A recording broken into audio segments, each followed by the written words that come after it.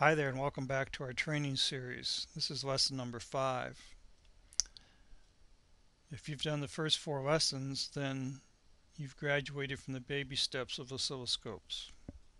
In addition to doing those first 4 lessons, we would highly recommend that you read and or understand the first 12 pages of the tech reference manual, which is described in lesson 2. We also feel you should have read and or understand up through page 234 of the Rigol document for the oscilloscope. If you don't understand these 2 documents, you're shortchanging yourself, because you're going to be running with the big dogs from now on.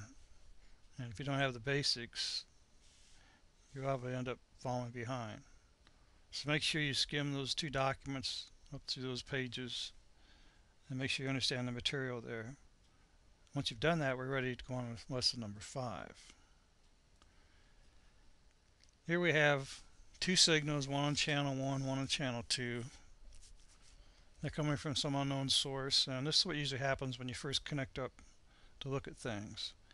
It may be a development board. You may not be sure what the things are you should be looking at, or it may be something that you expect and you get this type of results, and it's very confusing.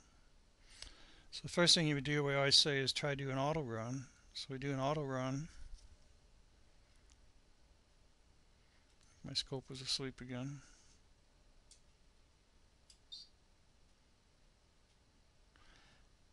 And auto run comes up with this situation. I found a nice square wave on channel 1, but has no idea what's on channel 2. So what we can do is look at the trigger sources, and you notice that channel 1 is the trigger source. Well, let's source trigger on channel 2. So if we switch to channel 2 with our source trigger,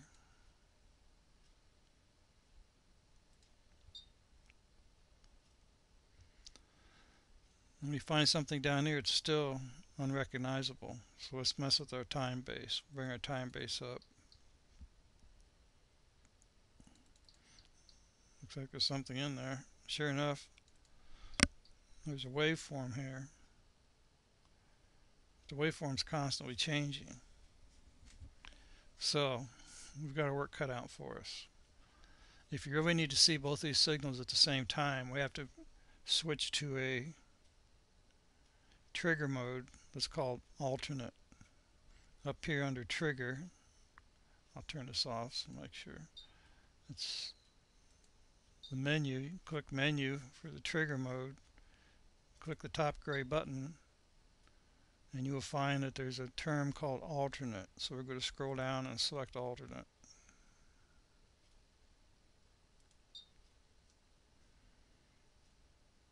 And now what we have is the 2 waveforms, each on their own part of the oscilloscope. Notice the top part of the oscilloscope is 500 microseconds time base, and the bottom part of the oscilloscope is 2 microseconds time base. So let's think about that for a second. Notice there's 2 trigger indicators. There's a trigger indicator for the channel 2. There's a trigger indicator for channel 1. That means they're independent. So if we go over here and we select channel 2, and we get channel 2 in the window, we come down here. Now we can affect this time base with our time base horizontal position control scale. And you notice, yes, we can. It affects the bottom one, does not affect the top one. We can set trigger levels on the bottom. Let's go back up a little bit. We can set trigger levels on the bottom. Let's set it for 50% mid-scale. And there's the trigger level on the bottom one. And we can move it up. Move it up, say right there. If we switch to channel 1, now channel 1's displaying up here. We can change the time base on channel 1 independent of channel 2. Now channel 1 is using that time base, and once again we can set the trigger level mid-range. Everybody's happy. we can clear the trigger level back to 0, the bottom of that signal, and drop down a little bit, make sure there's no noise. Occasionally falling in sync. It is out of sync, it's running random. If you notice, it's trying to follow this waveform down here. It jumps every time this one changes frequency. So this sine wave down here is constantly changing frequency. In fact, we can put the measurement tool on it. Put the measurement tool on it right here. Measure source channel 2. Now we can turn on the measurements. And we can see that the frequency is constantly changing. It's going from 300 to something down to 125. So this top guy really isn't in sync. Notice how the trigger pulse is not with any edge of the square wave. So don't be misled thinking it's in sync just because it's stable. It's quasi-stable. It's not in sync. So if we go up here and we put our trigger level, we got to go back and select channel 1, make sure we're on channel 1. If we select 50%, then it will in fact go exactly triggered right on the edge and it won't move. So we have two independent horizontal time bases here. And that comes in handy if you want to look at two things that aren't synchronized with one another. Each one can be synchronized independently based on its own channel triggers.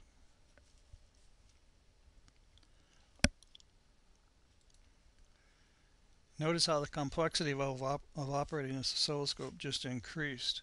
We now have two channels with two positions. We got two time bases. We've got two trigger systems. So we basically doubled everything. And this thing called alternate, it's right up here. It's called the alternate mode of triggering. We will eventually go through all the various trigger modes.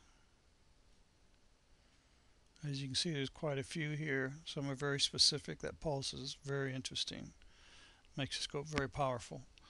So we will be going through those trigger modes in another lesson. Right now I want you to make sure you understand this lesson because it prepares us for using the math functions, which will be in the next lesson. So good luck with your studies.